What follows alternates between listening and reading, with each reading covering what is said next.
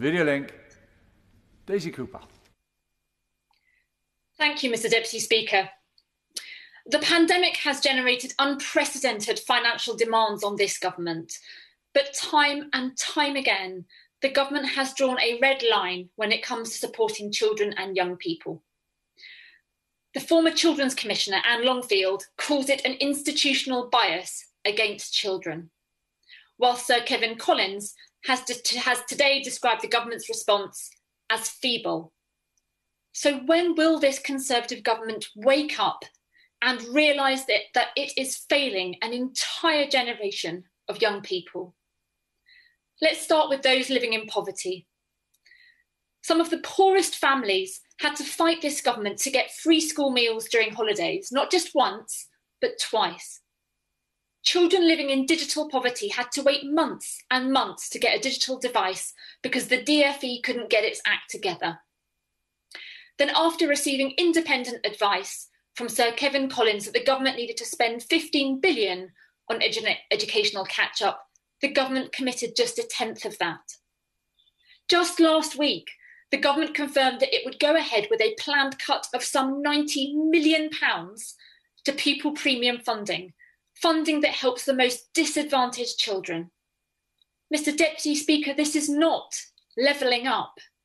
It's a crushing blow.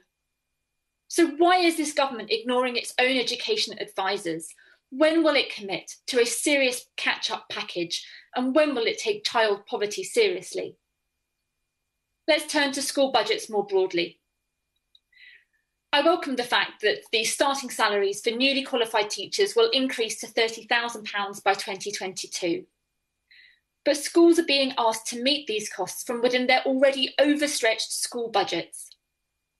One school in my constituency of St Albans tells me that 91% of their budget is already committed to staff salaries at the existing levels. Simply put, they need more funding to pay staff what they deserve, whilst still investing in other areas of the school. We already know that the increased work pressure on school staff is leading to a retention crisis and a real fear of burnout.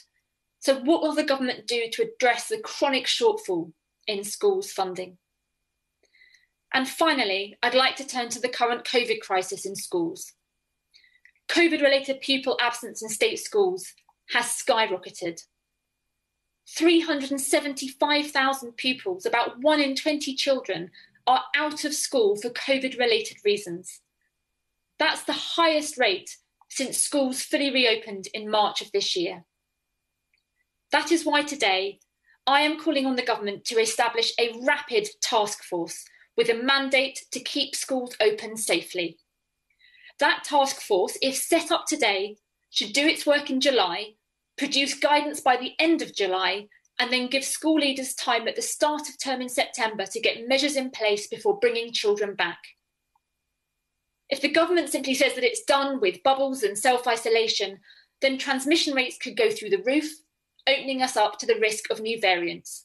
So that is not the answer. Instead, we need ventilation, we need testing, we need contact tracing, we need face coverings and a review of bubble sizes to make them as small as possible.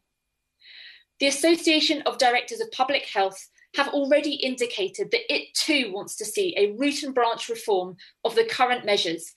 And if asked by the government, I'm sure they would move heaven and earth to help the government do this. I would like to see the Secretary of State make sure that children do not lose out on any more valuable time. So I'm asking today if the government will make a commitment that they will set up a rapid task force with directors of public health to put a proper plan and funding in place to keep our schools open safely. Thank you. Much.